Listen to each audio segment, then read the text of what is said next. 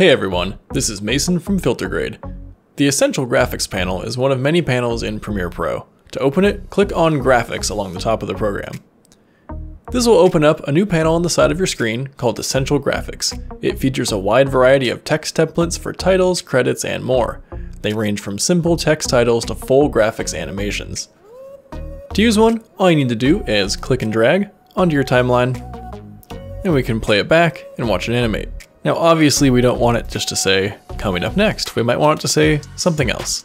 So as you can see, we're in the Browse tab right now.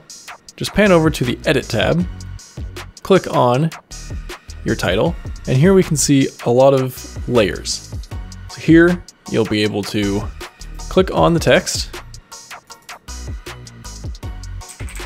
and you can change what it says, type in anything you want, and there's a lot of other settings that you can adjust from here, which we're going to go talk about.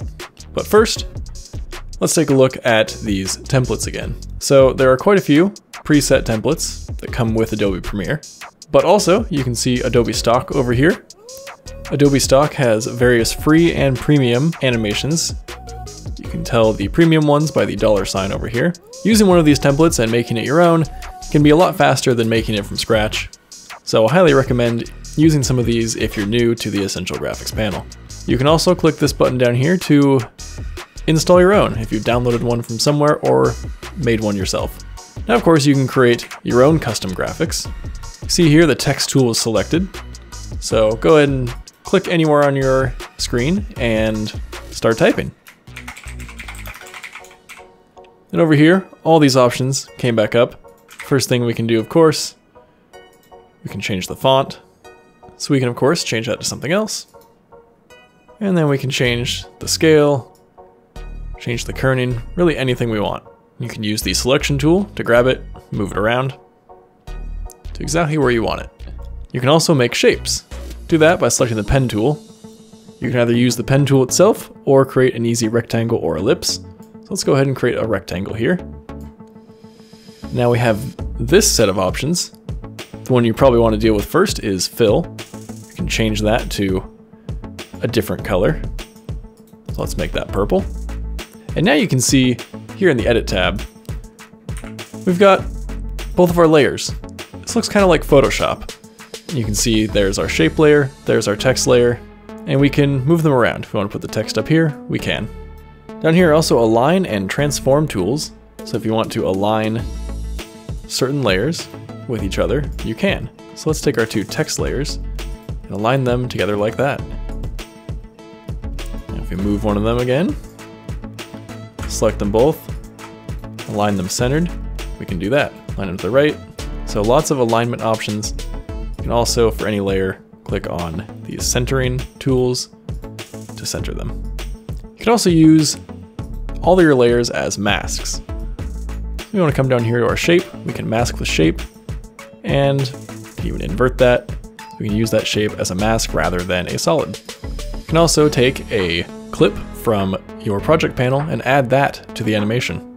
So we'll just take this black video that we made, and add it in here, and now that is the bottom layer of our animation. Now of course we haven't done any animation yet, so let's start with responsive design. So here we can see responsive design position.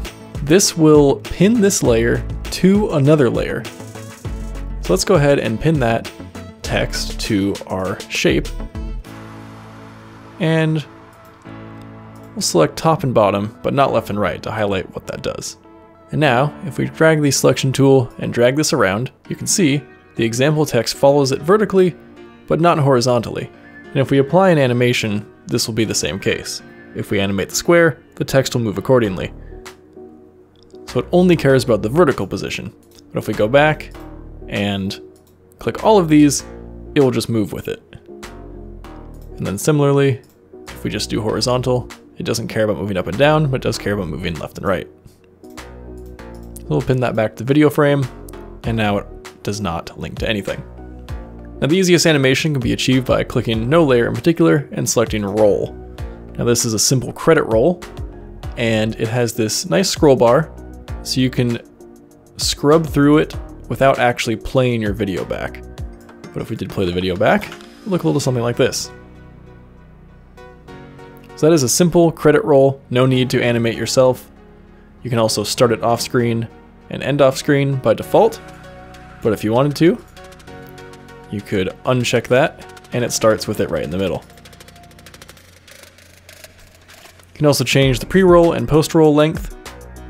So if we wanted it to not come in immediately, we could increase the pre-roll length, and now it waits that much time before starting the roll, and adjust the speed accordingly.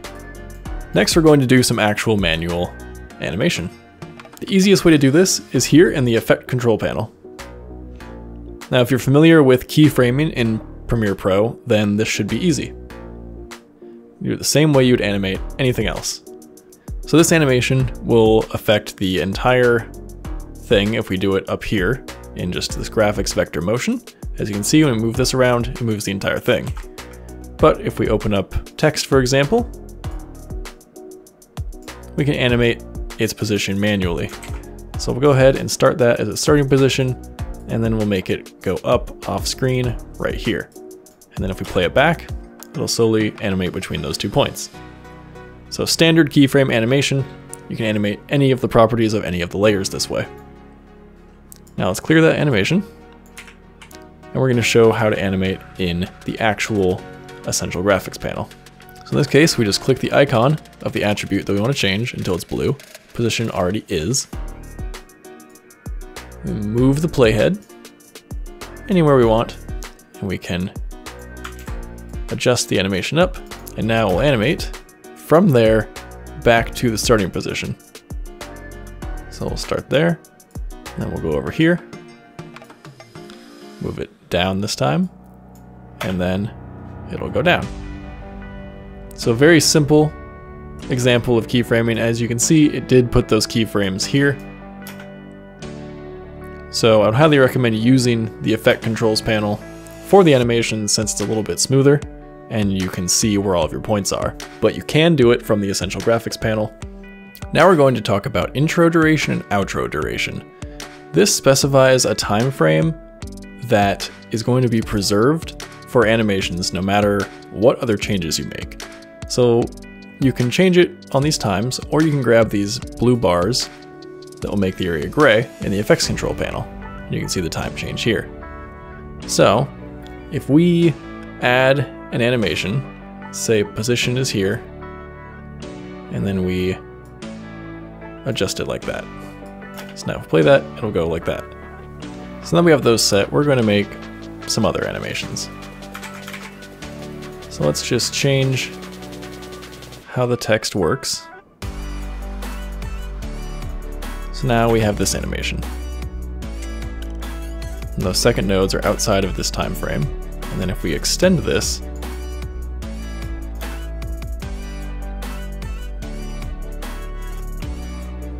that is scaled, but the intro is preserved. So you can see how slow it was there and how fast it is here. So if we extend this way far out, we can see this animation is still scaled. So now it's going to move very slowly. It's scaled with the time, but everything in our intro still stayed the same. No matter what, it's the same speed. So the gray area is protected. If you're doing a more advanced animation, you can group layers just like in Photoshop. So select the layers you want to do, and you can just create a group. And of course, you can name it whatever you want, and expand it and hide it, just like in Photoshop. Next, we're going to talk about master styles. Let's take a look at our text. Let's change it to a different color. And then you see this thing called master styles. Our only option right now is none or create master text style. We're going to do that. I'm just going to call it text style 1. And now we can see it made its own layer here in the project panel. Now we're going to do more text. And obviously it's the same as the previous one because it is the last thing we use. So let's just make it something different. Let's change the font, change the color. Now we can apply this master style to it, and it will become a copy of this text. Similarly, if we undo that, we can drag the text style from the project panel onto this text in the layers, and it will become the same. Last thing we'll talk about is stroke. So we're gonna go back to our main text layer here, turn off the shadow that's set by default, and add a stroke, which we can change the thickness of. But notice we can also add more strokes for additional effects. So let's make this one white and make it bigger. So now we have multiple layers of stroke here. And there's actually a lot of stroke settings. Clicking the wrench icon here, we'll come up with these line join and line cap settings. And that changes the exact attributes of your stroke. So you can really get into the granular details of your stroke settings. Now, if you want to use this for later, you can save this as a template. Just make sure it's selected, go to graphics, export as motion graphics template, and then you can choose where to store it. And then it will show up in your Essential Graphics panel. Thanks so much for watching this video on the Essential Graphics panel. I hope very much that you enjoyed it and that you learned something. The Essential Graphics panel is an awesome tool in Premiere Pro that lets you use shapes, graphics, and more to create something with lots of animation options. Let us know how you use this panel in the comments below, and we'll see you in the next video. If you enjoyed this video, be sure to like and subscribe and leave a comment down below. And if you're looking for professional LUTs, Lightroom desktop and mobile presets, Premiere Pro templates, and more photo and video education, visit FilterGrade.com today.